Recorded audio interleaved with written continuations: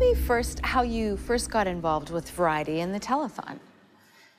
The very first telethon, Jack Wasserman, during his patter to the public, during his part of the program, he called on the provincial government to assist.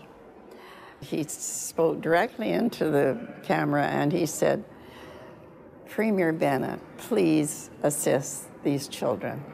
So I telephoned my colleague, the Attorney General at the time, and I said, "Do you think you could phone WAC Bennett and see if he would do that?" He said, "Grace, I've been listening to the program too. I'll phone right away and I'll call you back." So he did. We rushed down to the Queenie. We presented a check for $25,000.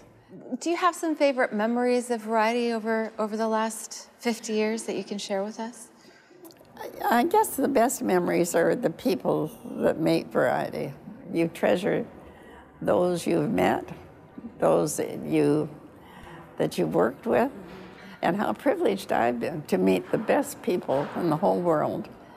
I think Variety has been part of my life, as it has so many. And the people of British Columbia have been unbelievably generous to Variety. You became the first female member of Variety.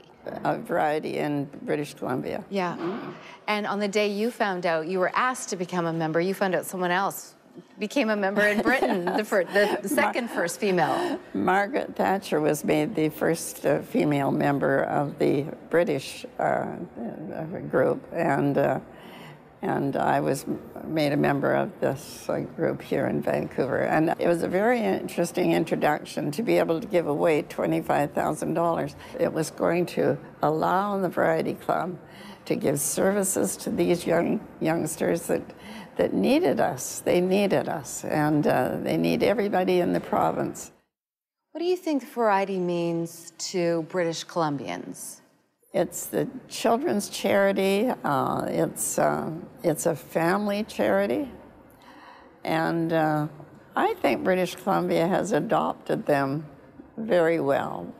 We celebrate this telethon for being a wonderful, wonderful organization.